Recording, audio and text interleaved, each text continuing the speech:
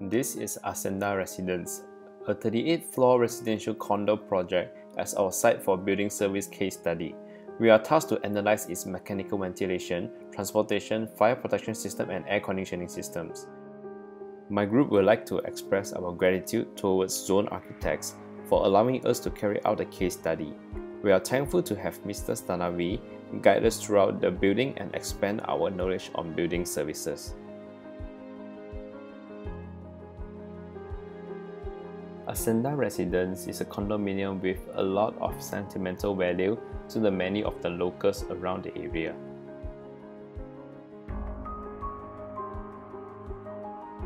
So we started off by analyzing their fire protection system.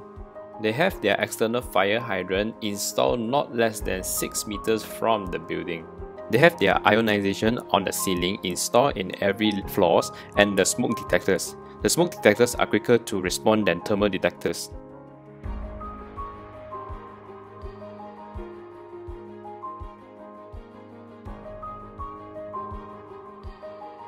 For air conditioning, they are using multi-split air conditioning system to cool down their buildings. There are also two types of ductwork that can be found in the Ascenda residence, the rectangular ductwork and the flexible ductwork. Both are made of galvanized steel, which is commonly used in air delivery.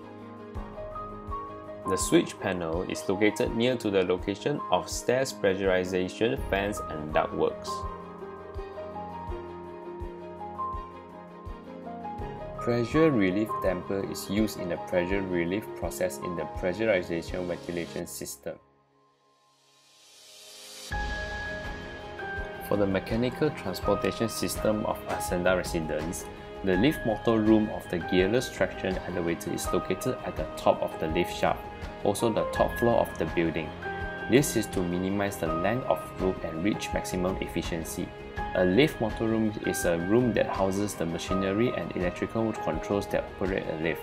The room should be fully enclosed or secured against non-authorized access. It should be well ventilated and provided with a controlled environment to prevent damage to the equipment.